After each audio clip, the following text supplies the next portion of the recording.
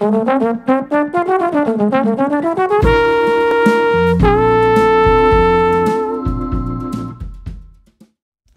everyone, and welcome to today's online lesson for beginning trombone players. My name is Sean Bell, your instructor for today. Today we're going to talk about using the mouthpiece and how we mouthpiece buzz in order to get our instrument working. To start with, I want to review just one exercise from our last lesson. We used a pencil in our last lesson to set up our embouchure in the right way. That's going to be really important when we go to our mouthpiece. So let's check that exercise out. Remember, we start by saying ah to an forming our lips around that pencil eraser. And then we blow our air through that opening that is created. Now we're going to do the same thing on our mouthpiece here to create the buzz. You're going to set up that embouchure, that feeling you had around the pencil eraser, and you're going to blow your air. Let's see what note comes out. Now, whatever note came out of your mouthpiece, that's not so important right now. We just want a nice steady sound that is relatively focused. It might have a little bit of air in the sound. That's okay. Let's try to start at a note and buzz a little bit lower.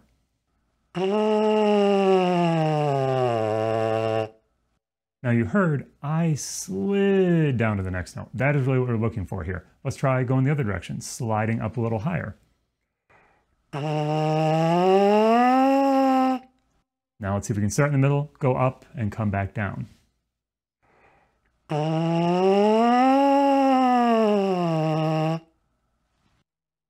Great, now the only thing that's important here is that we're keeping a consistent buzz and that we're getting that nice sliding between each note. That is the most important thing to do on the mouthpiece.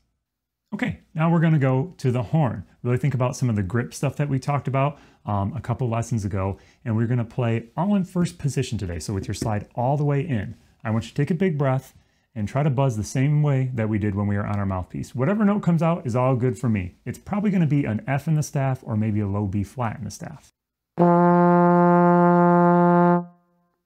So for me, that was an F. Now we're going to play that a couple times and just play nice long notes. We're going to breathe, we're going to play for 4 counts, and then we're going to rest for 4 counts. We're going to do that 3 times.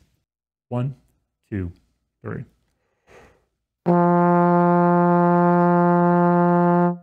2, 3.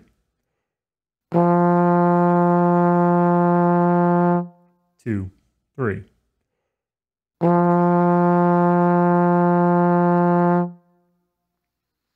Okay, so that is my F in the staff. Now the question is, well, what if a B flat came out for me a little bit easier? Let's try that low B flat and then talk about how we get between those 2 notes. Here is your low B flat. 1, 2, 3.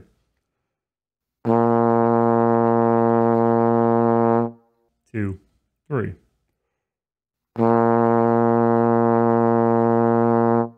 2, 3.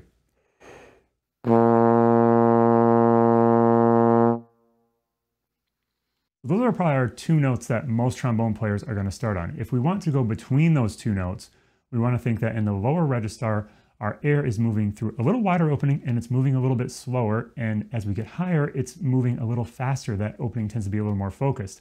However, the more important thing is we want to listen to where those notes are. The changes that you make with your embouchure are very, very small. And so you really have to hear where those notes are going. We want to hear in our head, da, and so on and so forth. So that gets us going on our first couple notes on the instrument, our first sounds. We've really got to get good command over the air, the buzzing, and those first couple notes before we move on to figuring out all the slide positions and stuff like that. So we'll talk about those in the next couple lessons.